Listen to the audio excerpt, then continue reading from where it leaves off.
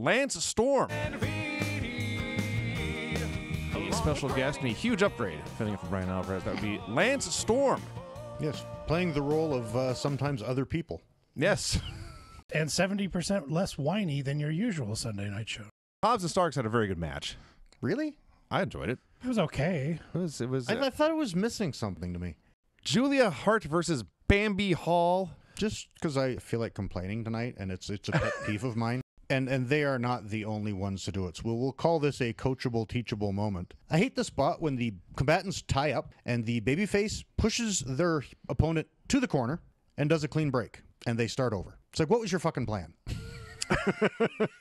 You pushed them technically out of bounds where you're not allowed to do anything. Sure. So you didn't do anything. Drives me nuts. So it turns out this show is just as whiny as with Brian absent, but that's okay. Wow. That's okay. That's fair. Lance is very detail-oriented. He is. Yeah. Yeah. That's okay. When the mask is on, it's about business. When he takes it off, it's time to fight. Now I want a vignette of Andrade in his office, like booking flights and hotels. Walks into a bank and everybody panics. Jay White is fucking phenomenal. I got to work with him when he was with Impact. He's a great guy, and he's so amazingly talented. This was by far the best thing on this show. This was fantastic, fantastic, fantastic wrestling, even for nitpicky, anal retentive me. You do not impress easy, Lance. This was a good TV match. I'm excited to see what happens to Punk, but this did not feel like the end of a 20-year storyline of one guy trying to beat another. I think if they did this match 5 more times, every one of them could be better. There was nothing wrong with this match, don't get me wrong. Do you ever stay home? Yeah, why do you ask? You got your nice barbecue and your hot tub, and you're gone all the time. So, well, anyway, Granny, anything you'd like to ask or talk about that's not making fun of me or giving me guilt for not being around? No. Okay. Tell us your worst camping experience. We'd go camping with Mike, and he was a weird dude, and he found a deer carcass. And so he decided he was going to take it with him. But, the carcass was it was pretty big. And so he removed a leg from the deer carcass. And I just remember I was walking, and all of a sudden I felt a little thing right here, and I look over, and it was a hoof. He put a hoof in my mouth.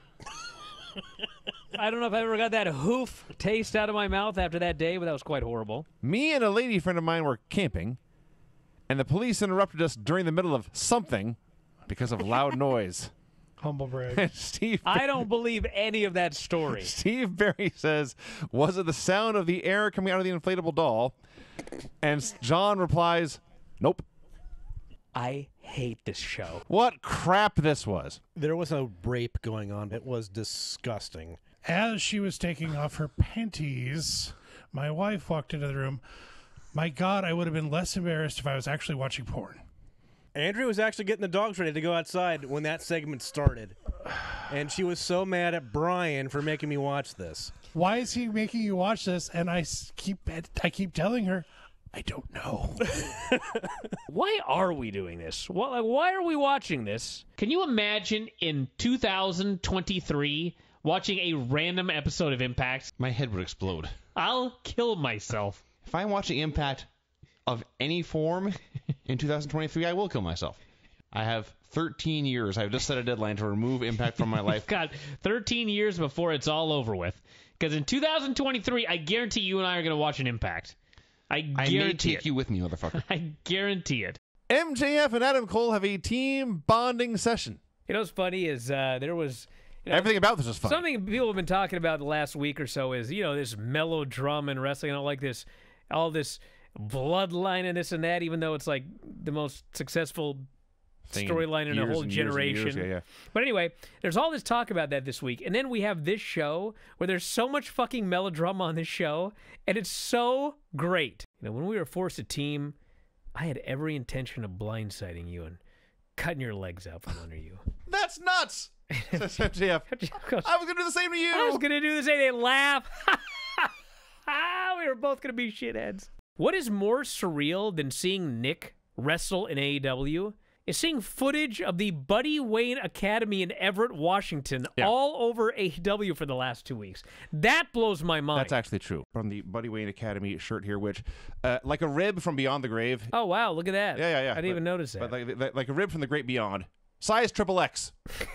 Well, of course it was. Yes. Somebody described this match as a house show main event, but that's not in any way a negative. Sure.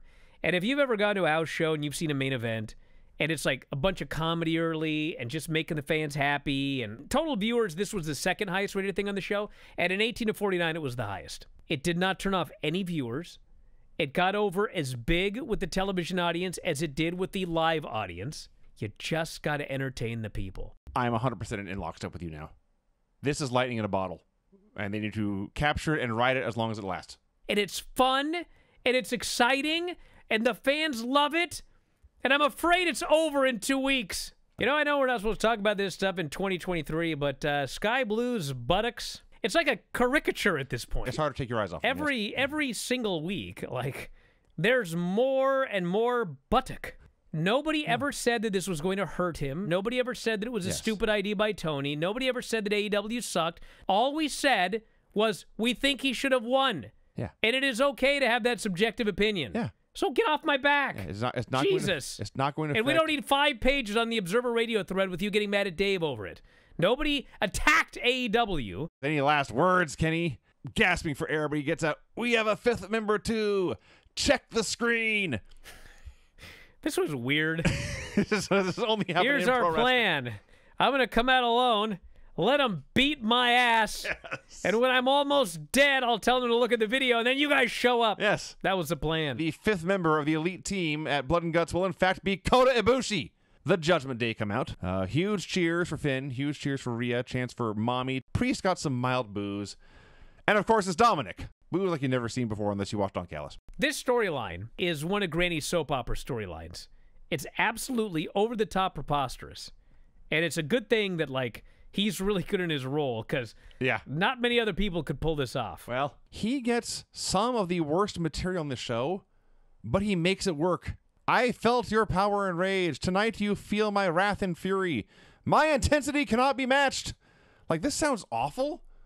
But what the Dragon is saying, and I'm like, God damn, I am going to feel his wrath and fury. His intensity cannot be matched. Badass Braun Breaker versus Ilya Dragunov. This match. Motherfucker.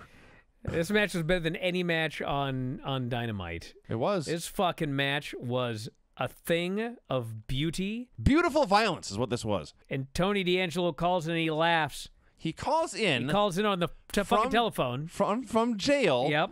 And they put it over the house mic. Yep. A prisoner is speaking to the people of NXT. And Tony D'Angelo laughs and says, there's no way Gals was putting one over on the family. This was our plan all along. And I went, this plan sucks. What? You are a horrible gangster. The absolute living fuck is going on. What the fuck is going on? And so Stax wins. He's out of prison. He's out of fucking prison because Stax won a match. That's the 2 shows. I enjoyed both shows a lot. Liked them.